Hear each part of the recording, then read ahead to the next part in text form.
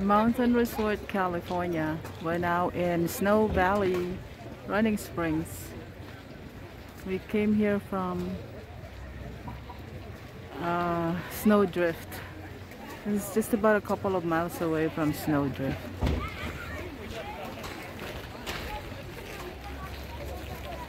So over here they have the lift. That's the lift, huh?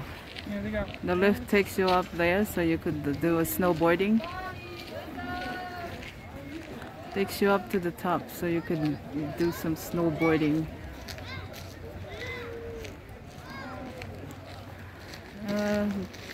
Looks like they're all empty.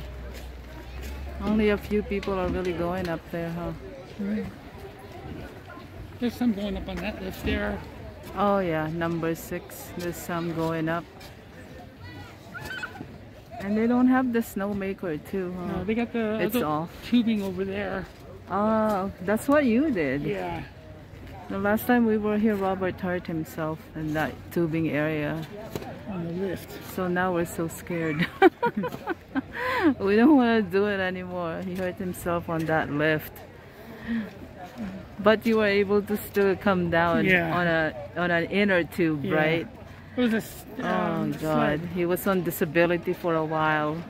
2 months. You gotta be careful with those lifts because where they start, it's really, if you're tall and you have long legs like Robert does, you have to be careful because what happened to you? I didn't get my leg up in time. Yeah, he didn't get his leg up in time and his foot got caught on the ground and it got dragged. Yeah.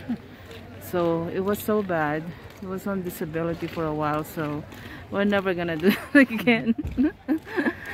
Especially for our age, right? Our bones are not as strong as they used to be anymore, but we're just happy watching people do their thing and have fun in the snow. Let's go upstairs. And even though my shoes have good traction, so I can walk in the snow, but I'm still scared, especially for Robert, because Robert's got weak bones.